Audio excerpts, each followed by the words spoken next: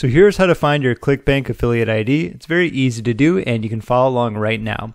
Now first and foremost, what you want to do is log into your account into Clickbank.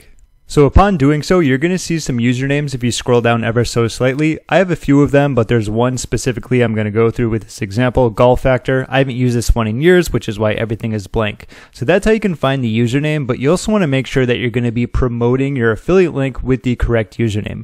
So what I want to do now is actually click on it so we can get to the dashboard. Alright, so here we are in the panel. What I want to do next is go to the marketplace up at the top right here. Here I'm just going to go with top offers here. Alright, and let's say I was going to be promoting this Sugar Defender. I'm going to click on promote here. This is the most important part. Make sure you put that same Clickbank ID right here.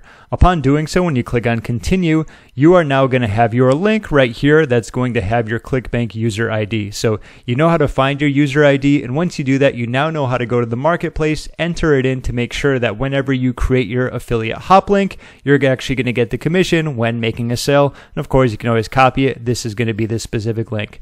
If you got any value out of this video, be sure to give it a thumbs up as it helps me out a ton. And if you'd like more random tutorial videos when it comes to affiliate marketing and internet marketing in general, be sure to subscribe. My name is James. Thank you so much for watching, and I'll see you in my next video.